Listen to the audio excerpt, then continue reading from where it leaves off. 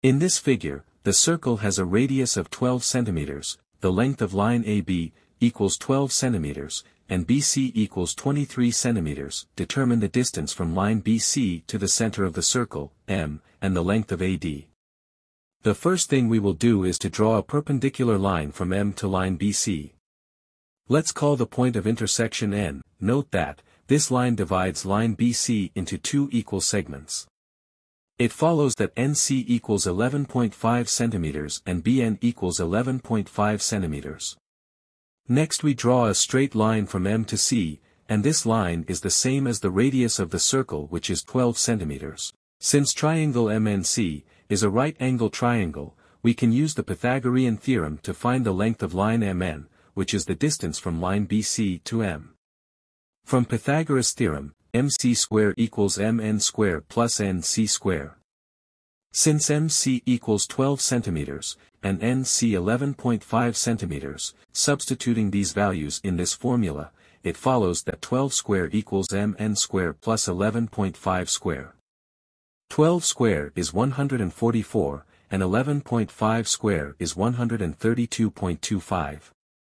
So, 144 equals MN square plus 132.25.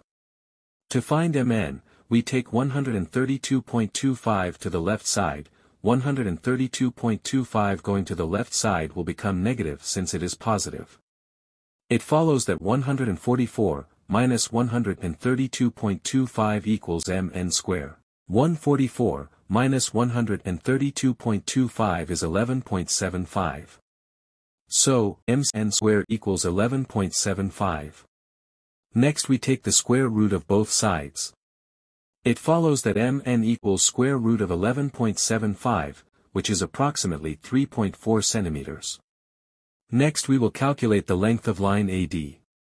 Since line AD is a tangent, and it intersects with the secant, line AC, at the point A, we can say that, from tangent-secant theorem, AD square equals AB times AC.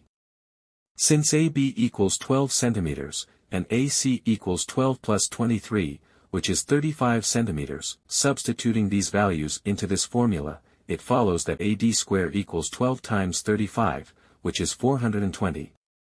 To find AD, we take the square root of both sides. Doing so will give us AD equals square root of 420, which is approximately 20.5 centimeters. Please subscribe to my channel to encourage me to make more videos. Thanks.